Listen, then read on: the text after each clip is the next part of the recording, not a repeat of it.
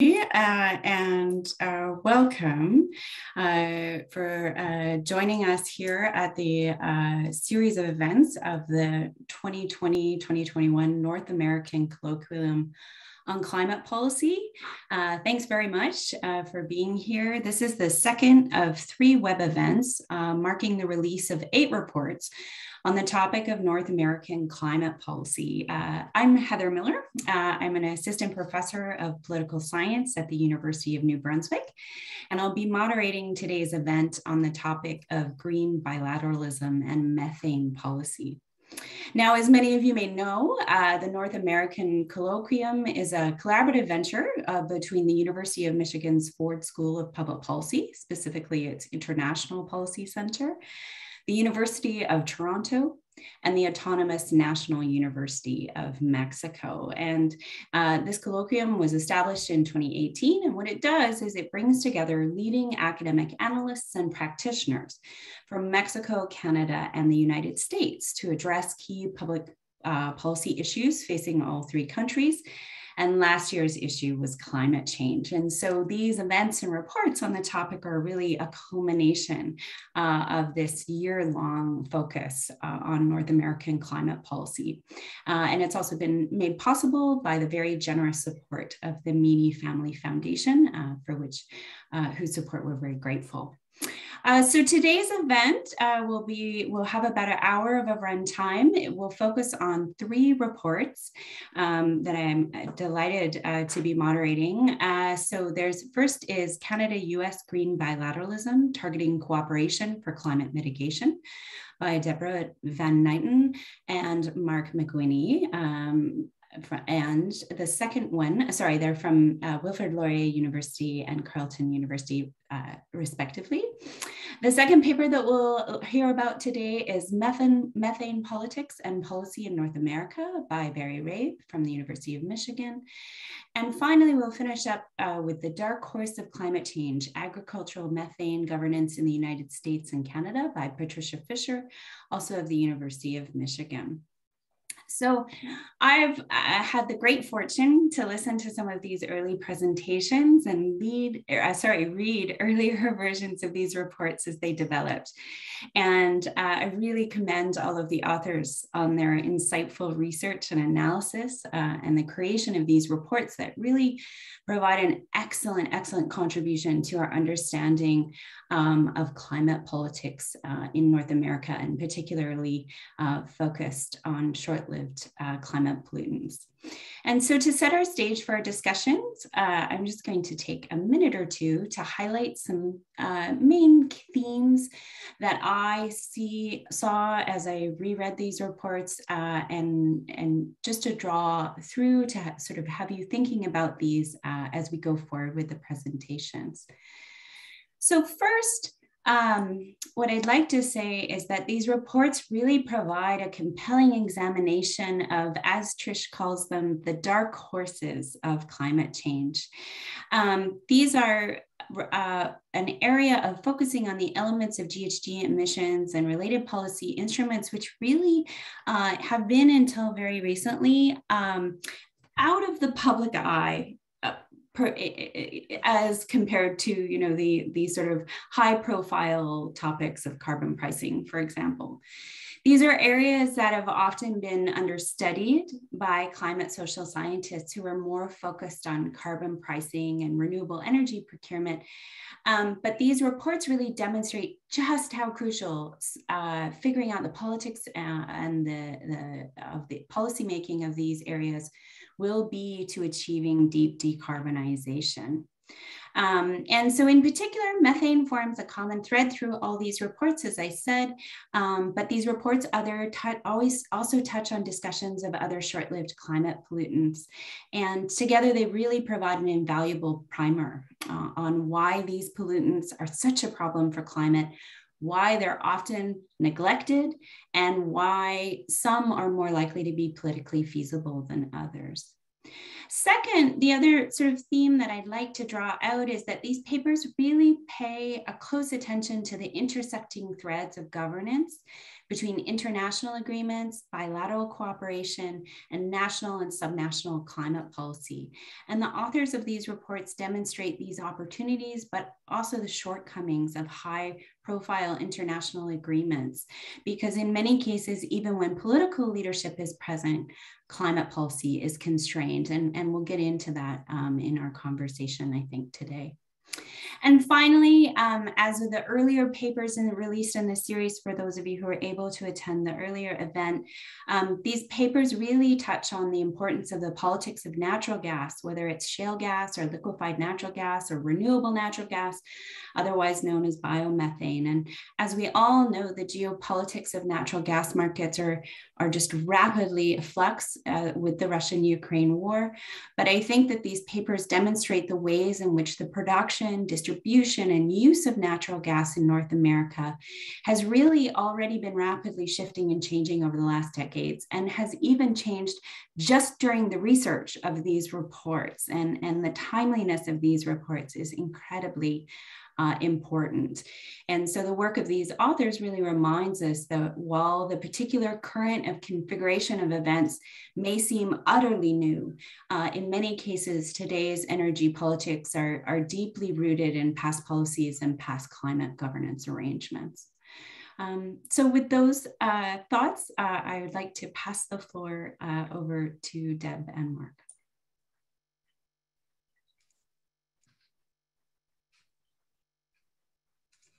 Okay. All right. So I want to just provide a little bit of an overview of what we were trying to do in our paper, and then and a few main takeaways. And then I'm going to hand it over to Mark to talk about some of the case studies. So in our paper, what we really try to do is assess where it makes most sense for Canada and the US to cooperate on climate policy. And we talk a little bit about how it should be done and how it is being done. So first, what we did is we looked across sort of all of the climate policy and programming in the two countries. And we look at where there's the closest policy alignment. And then this leads us to a focus on three cases: the carbon capture and storage technologies, the reduction of short-lived climate pollutants, and then electrification of transport. And our focus is really on electric vehicles, passenger vehicles. And so then what we do with those three cases is we dig a bit deeper and we assess bilateral cooperation in those areas according to a set of 7 attributes that we think really should typify good, effective bilateral cooperation. Things like high levels of political commitment, the presence of strategic domestic partners that can help you achieve your agenda, legislative or regulatory frameworks supporting action, and things like whether bilateral relations are already firmly institutionalized. So is there an architecture there? And there's 3 kind of takeaways from our paper. The first is that there's no doubt that a coordinated and ambitious cross-border climate policy strategy is needed in North America, right? We don't simply want to push greenhouse gases around the continent. We want to reduce them. And we need to make every effort to capitalize on what are very close economic and trade ties. And, we want to make sure that North America uses its combined forces to secure a place in the global race for market share in clean tech, because we are definitely in a global race, right? But that's not what we have in place currently. Right? There is no ambitious cross-border climate policy strategy with a coherent vision. So under the Biden and Trudeau administrations, the architecture supporting bilateral cooperation is lightweight. It's not well institutionalized. It's functionally intense or functionally intense, and it's not particularly cohesive. So what we see across our chosen areas is that bilateral cooperation takes place via a pretty broad array of distinctive cooperative channels and structures that are kind of loosely gathered under an executive umbrella, right? And what we find is this really fragments continental policy efforts. The second takeaway is a really political one. And that is, while the political will to take ambitious action related to greenhouse gas mitigation and a green transition is readily available on both sides of the border. Like this is a great moment in time for the two countries to be cooperating. The bilateral infrastructure is really vulnerable to domestic political headwinds, but they're not equally vulnerable. And so something that I think Mark and I want to draw out in the discussion today is that, you know, if you look across the next 2-3 years, what's left in the mandates of the two administrations, what you see is that domestic politics and opposition are stronger constraint in the US case than in Canada across all of all the cases that we look at, right? And in fact, in Canada, I'm gonna, you know, sort of controversially make the argument that national climate policy has become somewhat less vulnerable to opposition from the provinces and large industries. So we can talk about that. And then the third kind of takeaway is that certainly in the cases of carbon capture storage and EVs, right, Canada and the US could and should be adopting what Mark and I talk about as a cluster strategy for pursuing continental climate cooperation, but they failed to do so thus far. Short-lived climate pollutants, they work less well in a cluster format. We can talk about that as well. But I'm gonna hand it over to Mark because he's been thinking more about how you make, you know, sort of how you cluster policy strategies in these three cases. Thanks, Deborah. Yeah, so one of the key issues that we wanted to define with this paper is not only how you go about clustering, but how do you choose particular policy areas that you know, have tendencies that may differ from one another, but also can show you how the bilateral cooperative processes may or may not be actually playing out within the domain. So as Deborah indicated, short-lived climate pollutants are interesting because they don't necessarily lend well to a clustered format, yet they have the longest history as far as like formal bilateral regulatory approaches are concerned. So whether you go back to the Canada-US Air Quality Agreement or the Net Zero Producers Forum or the Expert Working Group on Black Carbon and Methane, these are domains and jurisdictions where there has been significant discussion between Canada and the US. And it seems that efforts have not necessarily fallen off, but they may have fallen short compared to what it is that we wanted to see. So taking the form of, you know, ministerials in joint statements, but not actually getting together within, you know, forum discussions and, you know, putting your heads together in a manner that is both constructive and, you know, cooperative. So SLCPs, we'd say we chose them on the characterization that you do have this established, you know, regulatory working relationship, but it may not be being explored to its fullest potential. If we turn to vehicle electrification or just electrification in general, the domain itself is interesting because it's characterized by both, you know, cooperation and competitiveness. So we're concerned with vehicle electrification within the entire life cycle of you know, the transition to EVs. So starting with critical minerals, and then we're looking at vehicle manufacture, battery manufacture, recycling, charging infrastructure, as the kind of the four or five, including critical mineral strategies that need to sort of be built out in an integrated fashion. But it doesn't seem to be the case for this industry thus far. And we think that stems from, you know, that the competitiveness of the industry itself, and the desire for a number of key actors and players to be leveraging or attempting to leverage comparative advantage within the domain itself. We certainly understand why this might be the case, but we also question whether or not the industry itself can be deployed in a more constructive fashion if we have, more cooperation on the table. If we stick to these discussions at high level ministerials and little statements here and there, are we actually talking about cooperation, or are the two countries running in parallel with each other? We want to find that point of intersection where intersection is constructive and for the benefit of both parties. And there are little items that we can pick out of each aspect of that quadfecta plus critical minerals. And we want to keep critical minerals in the conversation because the United States has said on multiple occasions that they need to enter into some sort of dependency agreement for their supply of critical minerals. And Canada is certainly well positioned to fulfill that need, but it's going to take an amount of cooperation for that to unfold in a constructive fashion.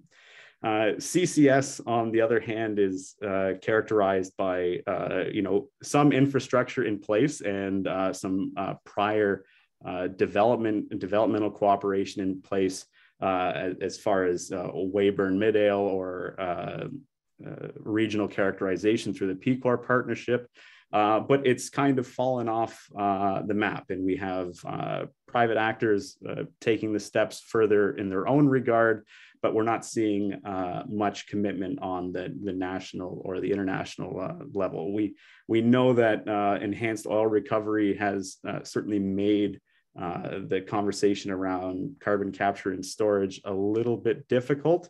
But it is still an area where we see promise for cooperation.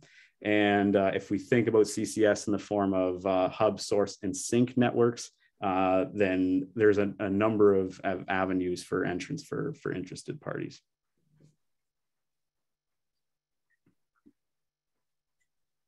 Thanks very much, Mark and Deborah. You've given us a lot to think about. And we'll move on to Barry, who's going to talk about methane in North America. Thanks so much, Heather. We all know that addressing carbon emissions are a really hard political slog, whether we're in Canada, the United States, Mexico, anywhere in the world. To devise policies that have a strong base of political support and create policies that are durable and really drive down carbon emissions is tough to do regardless of sector. One thing, and Heather, you said it very nicely at the outset, that really kind of links across our papers is that in varying ways, each has a focus on the question of short-lived climate pollutants. And this is really an area where our natural and physical science colleagues have done most of the lifting, and the social sciences have been relatively late to the table to think about those. But at least in each of these papers, certainly a major focus of mine is the question that when the climate impacts are intensely front-loaded, they become near-term climate impacts, which is true for methane, hydrofluorocarbons, black carbon, and the other short-lived climate pollutants. Does that shift or change the politics? Because you can argue and perceive that there's a near-term or shorter-term benefit, as opposed to the discussions we often have in carbon, where we're discussing about generations or many, many decades where there might be some benefit to tolling. Does that change the politics? And in that sense, the case that I'm examining, CH4 or methane in the energy sector, particularly oil and gas production, should be a pretty easy case to make an argument for extensive political engagement. A ton of methane has 87 times the global warming capacity of a similar amount of carbon during its first 2 decades in the atmosphere, consistent with these other pollutants. Methane from oil and gas is the waste of a non-renewable natural resource that, if captured, is in effect gas and has considerable commercial value. There's money being lost all over the place of sloppy oil and gas operations. Methane is clearly an air toxic in many respects, depending on the venting and flaring combinations that are in play, and falls directly into the orbit of air quality and air protection. There are also models, corporations that have found it relatively easy for some time to minimize methane releases. In the European context, Norway. In the Middle Eastern context, Saudi Arabia, who actually had enviable methane reduction capture records in some cases for decades, or in Norway's cases, generations. There was an IEA study that came out 2 months ago that said if the entire world were to adopt Norway's longstanding standards for oil and gas related to methane, we would achieve more than a 90% reduction in energy sector methane. And then there's this phrase, low-hanging fruit, which I'm reluctant to use because it's almost always trundled out in discussions of methane. And so here I go. The reality that for this kind of methane release, the technologies to capture or to mitigate, to reduce those emissions are really quite stunning. Many of them have been around for some time, and many of them are very cost effective, especially when you weigh in the gas capture and economic use of the gas. And yet, when we turn to methane across North America historically, but most oil and gas producing states around the world, there's the politics, of which there's very little literature. And collectively, we're all making contributions to thinking about some of these issues with these papers. So I was focusing on these three neighboring petrostates, Mexico, Canada, and the United States, especially in very highly decentralized regimes like Canada and the United States, where you have your Texases and Albertas that are given enormous flexibility and latitude to design their own policies in those systems. And my research focus is an area of rather soft continental policy agreement, a 2016 North American Leaders Summit, not the first, not the last, which agreed among the three leaders of North America at that time to achieve deep energy sector methane reductions by the middle of this decade. And much of the paper takes the story across those three cases. What happens when continental leaders come together and sign a formal agreement? Mexico actually followed fairly promptly and passed legislation that gained accolades from groups like the Environmental Defense Fund, state-of-the-art methane legislation. It's still on the books. By all accounts, it has not been implemented. Mexico, especially under the oil renationalization under the current government, has the remarkable and staggering record of producing less oil, much more methane, and now having to increase its imports of gas from Texas via pipeline to compensate for flared losses of gas that it's producing on its own. In the US ultimately from 2016 shirked. We had one administration, the Trump administration, reverse efforts by the Obama administration to create a regulatory regime through unilateral executive action. We had aggressive opposition from almost all at that time production states to any federal activity or initiative, no history of serious congressional engagement, and very uneven performance across states and firms in this area. The exceptional case here is Canada. The Trudeau government, really even before the summit, was moving to develop a more credible methane regime, model on some best practices, has moved to implement that, and is actually essentially on track to meet its mid-decade 2025 emission reduction targets. Three nations, three very different paths. And Heather, you've referred to this at the outset. One thing that really kind of struck me in my paper is that I thought I was done with this paper about a year ago, first draft. And then policy happened and politics began to shift. And I don't mean to suggest glacial tectonic shifts. And yet, if you look at certainly the American case, energy sector methane has really begun to move over the last 13 or 14 months, another change of administrations. And I devote quite a bit of time toward the very end of the paper over kind of a meditation on what this means. In the US, since January of 2021, the first time Congress acted using the Congressional Review Act to overturn the Trump administration, actually some Republican support, primarily Democrats, restoring the Obama era regulations through legislation, not regulation, giving EPA and federal agencies a chance to kind of build on that record. We've begun to see a small set of production states, particularly Colorado and New Mexico, our second largest oil producer now after Texas, developing pretty aggressive regulatory programs to capture methane on their own.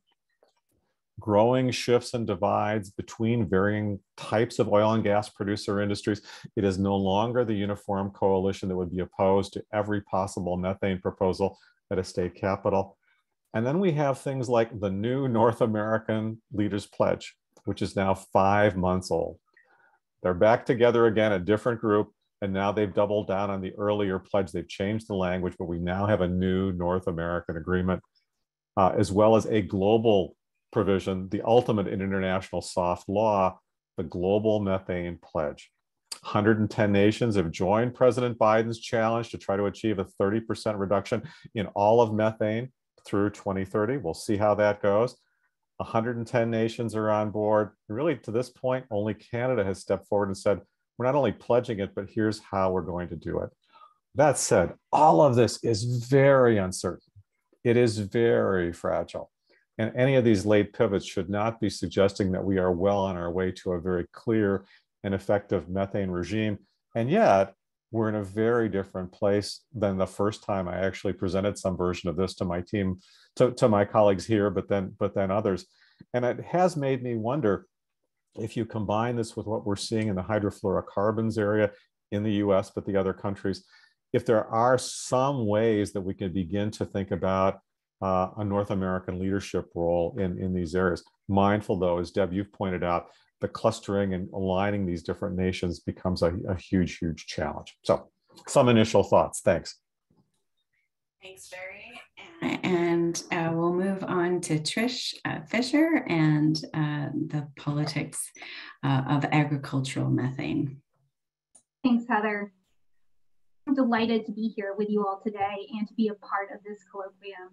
I'd particularly like to thank Barry for his ongoing mentorship, Heather and Marcelo Lopez Vallejo for their very thoughtful feedback, and Josh for all of his hard work in putting on this colloquium.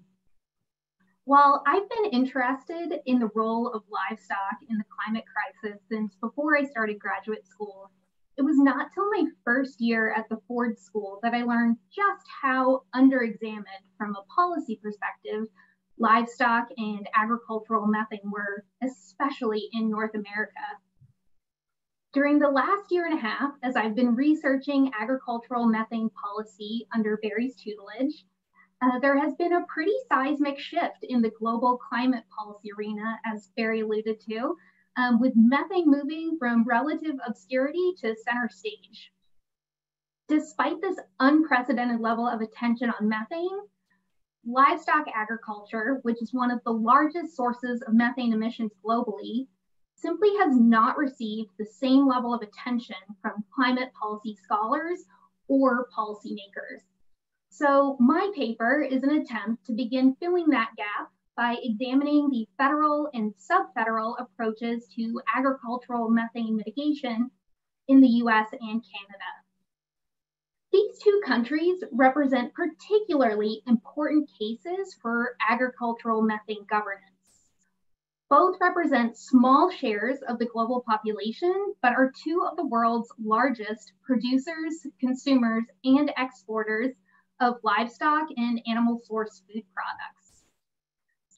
As such, the US and Canada bear disproportionate responsibility for global livestock methane emissions, which are estimated to comprise roughly 6% of global greenhouse gas emissions. This issue has become all the more urgent because in the last few years, climate research has demonstrated that even if global combustion of fossil fuels were to cease immediately, emissions from the global food system alone would preclude 1.5 degrees Celsius of warming and threaten the preclusion of 2 degrees Celsius of warming by 2100. So given that roughly half of emissions from the global food system stem from livestock production, emissions from livestock agriculture have become the so-called dark horse of climate change. My paper's key finding is that neither Canada nor the US are considering policy approaches that even approximate the types of comprehensive changes to the food system that will be necessary to avert more than 2 degrees of warming. To date, the US has focused almost entirely on addressing the small fraction of livestock methane emissions that result from the decomposition of livestock waste. This has primarily been done by subsidizing and incentivizing extraordinarily expensive biogas recovery systems, which can generate electricity or renewable natural gas from livestock waste. However, these policies do nothing to address the source of the vast majority of livestock methane emissions, enteric fermentation, which is a natural and essential part of ruminant livestock's digestive systems. So Canada, on the other hand, has focused on the demand side by recommending reduced consumption of red meat and dairy products, which has in some ways put it ahead of the US. Canada has not pursued any additional policies, for example, a meat tax, that would actually put teeth behind these dietary recommendations and begin to draw down livestock production.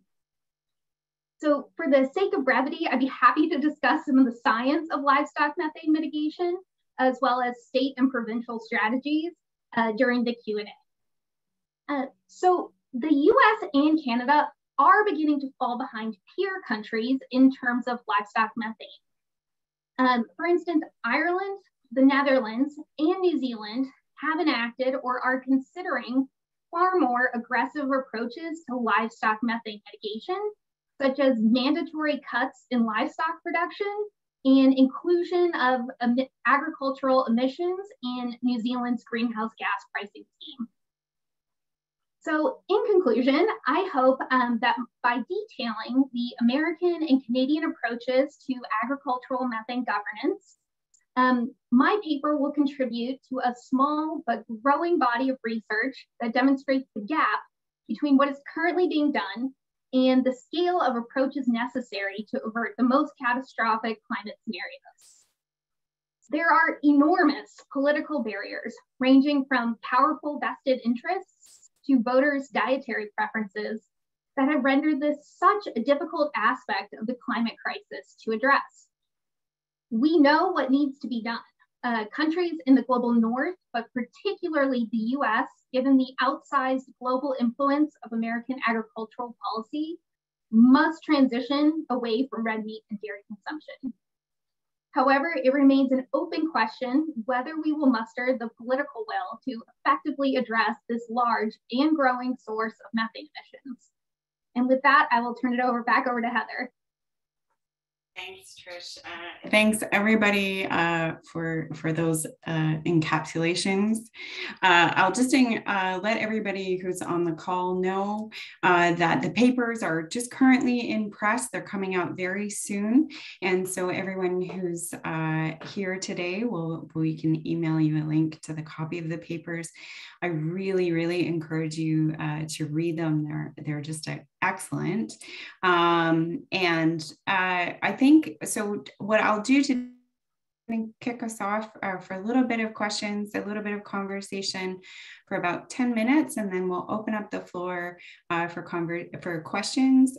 Just in the interest of time, what I'll ask you to do is to just type your question into the chat, so it can, you're welcome to just direct message me, Heather Miller, or you can just share it with everyone, and then we'll try to sort of cluster those questions towards in about 10 minutes. But to start us off, what I'd like to do is to just pick up on those domestic headwinds that Deborah was talking about.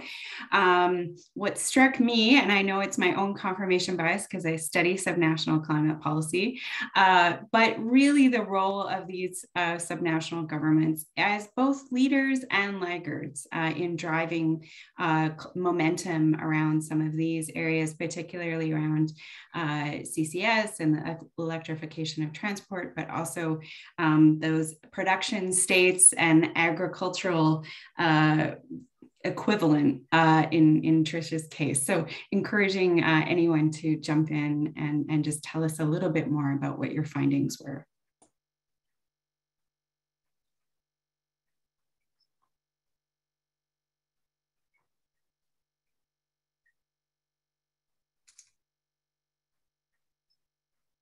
Well, you know what? I'll start us off and try to be controversial. So when we think about Canada, the U.S. and Mexico, it's a different federal system, but certainly in Canada and the U.S., the provinces and states have the power to just obstruct, and they're very effective at doing so. On the other hand, we have those that lead. We have those subnational unit provinces and states that lead. And we also have some good Mexican examples of states that try to lead, right? I would say what's interesting right now is that in Canada, the leaders, the provinces that are leaders are being enabled, and the ones that are obstructionists are being weighed down by these layers of federal policies that are being put in place successively. I would say from the Pan-Canadian framework to the Supreme Court decision that the feds have precedence in climate policy, and then these layers of Greenhouse Gas Emissions Accountability Act. We've got the emissions reduction plan now. We've got methane regulations, and then they're going to cap oil and gas. So I would say that those provinces that want to be obstructionist and have long been obstructionists are finding that they can't get purchase in the same way anymore. I'll leave it to the others to talk about whether that they see anything like that happening in the US. So Deb, I'd like to pick up on the first part of your comment, the leader and laggard divide. And we see that big time across the climate space in the US. What makes methane, though, probably even more complicated than carbon is that there's probably great political will to move on methane among the many states that don't produce oil and gas. And many of them don't have large manufacturing sectors, don't use a lot of gas. The closer you get to points of actual production in states, the political will to address methane declines dramatically. If you look at the 15 large production states, which are mainly the jurisdictions that I look at in my paper. And here you also see how incredibly hyper-partisan and divisive methane policy has been amongst states more generally as well. The Republican-Democratic divide, which wasn't really true in the first decade of the century, but has been there ever since. Almost all of those states are pure Republican states. Politically, it would probably be very hard for anyone to survive, certainly statewide, emphasizing a particular methane strategy or the like. And where we do begin to see some states starting to push the edge, I mentioned Colorado and New Mexico, are states that kind of flip the script and are all Democratic, usually start with a governor kind of pushing the edge, legislative pickup, but those are still the minority of production states in the US. And so if you look at just those states of one party, they're methane policy leaders, they're constantly moving. The rest of the pack still would have to be dragged, kicking and screaming. One last point is I think we really do see in this area the ability of states not just to kind of push new policy, but block and actively try to undermine everything that the federal government might try to do. And a real challenge for what the Biden is trying to do through executive action is a lot of that is still going to have to be run through interstate negotiations under the Clean Air Act. State implementations and procedures that could take years to put something into play. And so we may see that script repeat itself. So some thoughts from the energy sector. Yeah, and I would just add very briefly that federalism poses an enormous challenge for livestock methane mitigation because livestock agriculture exists and is mostly viable in every American state and Canadian province. So, livestock agriculture is a highly mobile source of emissions. Livestock are typically already shipped over very long distances. So this is a real challenge of when states want to take more serious action, they are basically just ensuring that their livestock industry is going to move to another state or province. So in livestock agriculture, by far the case that is the most, has developed the most comprehensive approach to mitigation is California, and their signature livestock policy specifically states that one of the most overriding objectives is minimizing leakage to other countries and other states. So It's a real challenge at the sub-federal level, but there has been some action, notably in California and Alberta in Canada. Thank you, everybody. That raises the other thought that I had that I was really curious about, which is the role of technological uncertainty versus political viability or feasibility of these policies. And one thing, Deborah and Mark, I just want to reiterate for our audience just how comprehensive the work is with regard to measures, and really that I really appreciate this combination of conversation about technological readiness as well as the sort of the governance structures that are there. And I'm wondering if in your work, you talk about the tension between CCS still being as yet commercially unproven, but politically viable. Whereas Trish, your work really highlights the extreme unproven nature of any kind of supply side policy solutions for methane mitigation. Whereas Barry, your work's almost, it's the other side. It's sort of technologically, we know what to do. It's just not there. So I'm wondering if you might talk, if anyone has any thoughts about the sort of role of both technological, but also political uncertainty in your research and the way that they interact. I mean, I guess I can start that off from the technological side, at least, and because you brought up carbon capture, it is an interesting domain to kind of begin with. One of the big issues with carbon capture is, of course, that it is prohibitively, at this point in time, prohibitively expensive, and we're trying to,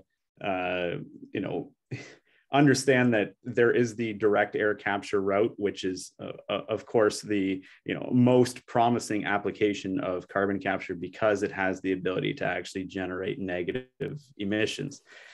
The problem with that, of course, is that pulling carbon directly out of the atmosphere in any CCS conversation is at the bottom of the feasibility chain. It just is too expensive. We do have, big private sector players like looking into this issue, but at this point in time, we need to think about carbon capture and sequestration, usually through, the oil and gas channels. With that being said, the conversation then turns to what are you actually doing when you sequester carbon, and whether or not you are using that sequestered carbon for the purposes of enhanced oil recovery. And one of the big hindrances for CCS really taking off is a concern that stems from EOR, because EOR pushes the emissions somewhere down the road. Yes, you are taking carbon and recycling it as part of the process, but those fossil fuels are still going to be burned somewhere down the line. So thinking about downstream emissions certainly, scares people a little bit on EOR, and the pushback in the Canadian context has been big on that. We just had a big letter from over 400 concerned scientists in Canada because the Canadian government is currently proposing, or just had a consultation period on how they would structure a tax credit for carbon capture purposes. And the resounding consensus was that if this is going to happen, and if we facilitate this credit, we do not want to see it going towards EOR. But at the same time, you still want to be able to leverage the industry itself. You want to create economies of scale within the industry. So I think it is a bit of a balancing act, at least on that technological side. But as we see the technology kind of proliferate into different industries, and methane is certainly a big one, which I think that Barry can speak to. I wouldn't call it off the table. We need to, encourage and facilitate the investment so that we can, downsize on the side of cost, and then increase on the side of efficiency. So if I could pick up on that, Heather, you framed the methane point in your great question, that technologically we seem to know what to do about it. And yet there's a flip side to that. Technically, we actually don't know how much methane is being produced from site to site, state to state, province to province. I mean, we're like way off. And unlike most of the other climate contaminants, certainly carbon, but others, we don't have reliable data. One of the themes that I explore in the paper is this sort of irony where we have all this capture technology and all the rest, but it's only belatedly that we're beginning to develop a recognition that the reporting systems that have been placed, which are largely industry driven, exhibit an extraordinary downward bias. And a broad rule of thumb across a large number of studies is that a lot of posted data is off by 40 to 70%. Imagine if we were having this conversation about greenhouse gas emissions from a power plant. Well, we're not sure. This is really, really challenging, and yet it's also one where I think the natural and physical sciences that have focused on monitoring and satellite and overflight issues have really brought much more attention, at least to energy sector methane, than perhaps livestock, agriculture, and some of these other areas. And there could be some really significant advancements if we get those numbers right, in part because of the bad news. The numbers are going to be much higher than anyone wanted to believe 5 or 10 years ago, when natural gas seemed a much more attractive alternative to coal than it is now. So I think for livestock, there are some parallels with energy sector methane, which is that we really have no idea how much methane emissions are coming from livestock, and particularly from livestock waste. So there's been recent studies have demonstrated that there's just this enormous gap between bottom-up estimates from livestock waste and like when they actually deploy that are doing aerial surveillance technology. And we're talking about orders of magnitude difference in the estimate. So the numbers that are typically cited in the literature are probably way off. In terms of what the future of technology is going to look like in livestock methane mitigation, I think it's going to come down to how fast the FDA and similar bodies globally are going to be able to approve drugs, vaccines, and genetically engineered animals to decrease their methane emissions. So there have been genetically engineered cattle already approved by the FDA to be heat tolerant. So I think like that's where we're going in the future. But there's obviously this sort of enormous question about the consumer acceptance and potential health implications like on animal health and subsequently human health of what genetically engineered cattle means. I think I'm going to move on to some questions from the audience. I'm going to ask one for each of the presenters just to get them out there and have you a chance to think about them. So first for Deborah and Mark from Christopher Bark, there are inherently different incentives for cooperation on a policy option. Are there, inherently different incentives for cooperation on a policy option like CCS to an area like electrification?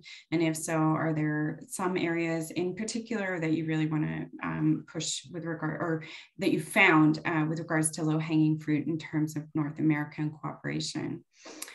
For Barry, looking at the different paths between Canada, the US, and Mexico, what kind of variation do you see across the cases, with particularly with regards to interest group mobilization or relative costs or differences in constituencies that might benefit from these more stringent regulations like those found in other parts of the world? And that's from Eric Lachapelle.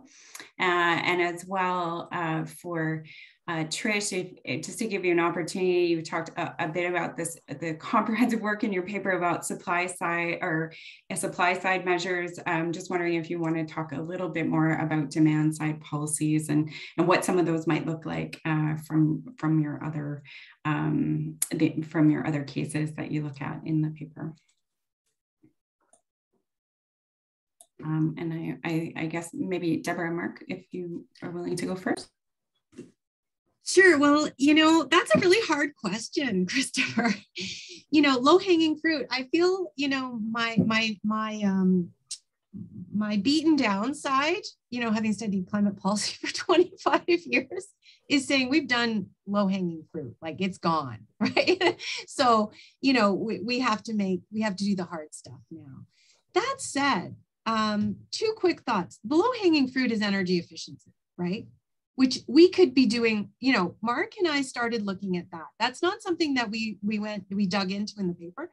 That is the low-hanging fruit. And in the North American context, we could be doing a lot more. And there's infrastructure there. You know, the NAFTA committees or the CUSMA USMCA committees that are you know, focusing on standards harmonization could be doing that up the wazoo, right? And, you know, as far as I know, they're not doing that. But I think EVs are just an open and shut case. Who else is going to compete with China in terms of manufacture of batteries, manufacture of cars, the critical minerals to create all of this, plus battery recycling, which we need to talk more about battery recycling. That's an area that is under kind of provisioned globally. North America could be the battery recycling kind of center, right? But all of those components that Mark and I talk about, we talk about like the EV quadfecta, right? Trifecta is a horse bet that you put in, we call it the quadfecta, right? You know, we could be organizing this on a continental scale to compete, and we're not doing that. And, you know, Mark and I are just like, why? We keep having these discussions about this makes so much sense. And you know, Canada should be playing hardball and saying, we got the critical minerals, but we're not going to give them unless we're doing this, and the other thing. So let's play ball. And we don't see that happening. Barry, So, yeah. Yeah, thanks. And thanks, Eric, for the question. I think this question of playing ball is a really interesting one, Deb. And in part, I think one of the questions that I've been posing a lot over our project is, should we really think about trilateralism in the full continent, or do we look for targets of opportunities when at least two of the three nations are aligning in similar ways, given the history and the challenges in doing some of this? And how do you sort of play off these differences? That's one observation. Relatedly, and we just mentioned the US, Mexico, Canada trade agreement, replacing the NAFTA agreement, put together in the last stages of the Trump administration, is an interesting one to weigh and think about, because it could have theoretically built on what NAFTA began in some of the environmental space. It largely did not.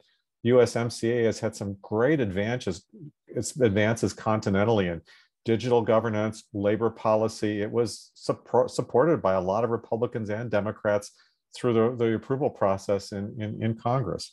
And yet that whole continental question, could you come back through the amendment process, or the fact that USMCA has to be revised, I believe, reviewed every 6 years?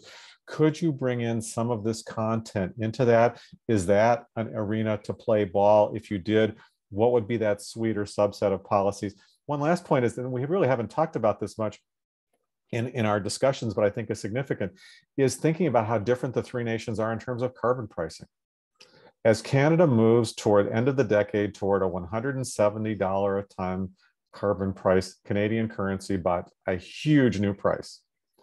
The Mexican carbon price is at about $1 converted to US, with exemptions for natural gas. And the US carbon price, as best as I can see, is going to remain at zero, with the possibility that the European Union is going to launch a process known as carbon border adjustment. Trade wars, tariffs, and all the rest. Is North America going to align and work against or work with Europe? And what happens when we have this sort of interesting cross-border dynamic when you cross over where I live, the Ambassador Bridge, and you move from a carbon-free tax zone to one of the largest carbon prices in the world? How do we think about all of those pieces as that cuts across, whether we're looking at methane or some of these other areas? And I think that's some of the underlying policy for which I'm not at all sure there's a good institutional design yet. Thanks, Barry. And Trish, I want to leave it with you to just tell us more about those demand side policies, if you want. Yeah. So in 2019, Canada rolled out new dietary guidelines, which really emphasize the need to transition away from mammalian protein and towards mostly plant-based sources of protein. And these dietary guidelines have been heralded by all different kinds of environmental organizations as sort of sample sustainable nutrition guidelines. So I think there's definitely something there, but there's a study out of the OECD that has shown that red meat consumption is not going to change in Canada without some sort of market intervention. So there's a pretty substantial literature in public health that sort of demonstrates that dietary guidelines only do so much. Like they're good, but they don't really move the needle all that much. This is really like a very small and emerging field of research, so there's not a lot there. But I will say that a host of European countries have implemented these same kinds of dietary guidelines that really specify that you should be eating almost no red meat whatsoever. Countries, including Australia and the UK, have considered meat taxes, but none have been implemented, with the exception of, I think, Hungary, which has sort of a broader junk food tax, which I think like hamburgers and things like that like qualify in the junk food tax. And then lastly, this is being rolled out across the EU, and there's just constant battles by different countries with large beef, pork, and cheese industries. But the EU has a system called Nutri-Score, which puts like a red, yellow, green label on food packaging that indicates sort of the health and sustainability implications of your food choices. So luckily, sustainable diets and healthy diets like pretty much overlap entirely. So it's a pretty easy score, something to think about. But yeah, there's constantly, Spanish pork producers and Italian cheeses that are getting really angry about, the lack of a green Nutri-Score on their foods. Thanks, Trish. We're getting close to time, so I'm gonna leave a minute for everyone to provide a last thought if they want. While you're thinking about what that last thought will be, I'll just gently remind everyone that there is one last panel in this series, which will be held next Tuesday, April 12th, from the same time, 4 to 5 EDT, and that is on US-Canada climate, public opinion, and urban climate governance, with the excellent Christopher Bork, Eric LaChapelle, Sarah Hughes, and Brendan Boyd. Really a very exciting panel as well. So I will turn back over to our presenters to share their final thoughts. Maybe I'll go in backwards order this time. So Trish, I'll start with you. Sure.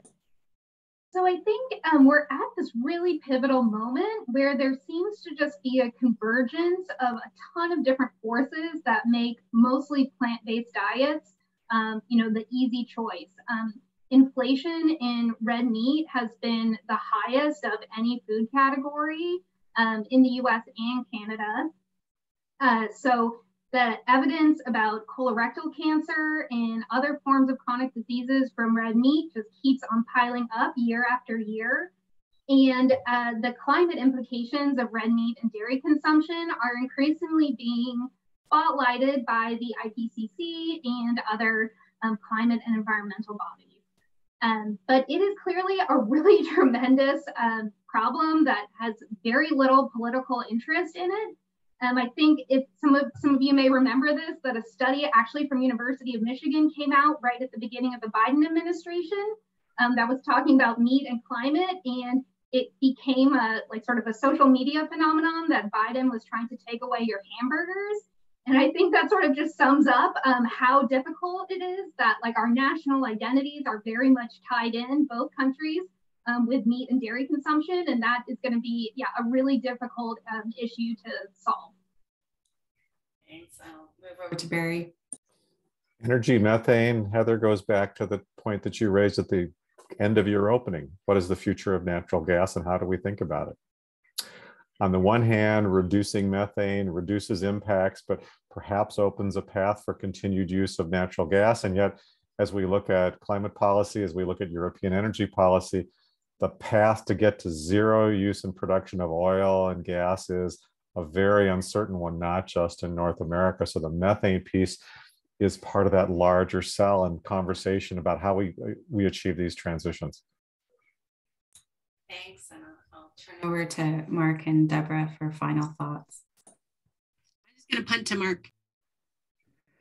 Yeah, I think the final thought for us just comes out of that cluster approach at large, and understanding that if we are going to make our way, through this climate crisis with good, structured, and well-mannered policy, there really is not only like a need to cooperate, but also a serious amount of potential for cooperation. And I think that we think that as the climate crisis presents this global commons problem, there is part of that suggests that you need to have cooperation in order to get through it. The actions that states may take on their own will have the potential to mitigate to an extent. But I think that we think that there's a need to picture this landscape as one of cooperation and not necessarily one of competition, because that will probably, or will hopefully, lead to a much more constructive way about not only getting through this, but also the next steps to sort of take after you've hopefully handled some of the most damning parts of it. Well, thanks everybody, and thank you everyone for attending today. I hope you have wonderful evenings, and encourage you to again just register by clicking on the Ford School website for that panel next week. And yes, a huge felicitations on the achievement of these final reports. And again, encourage you all to read them. They are great reading. Thank you.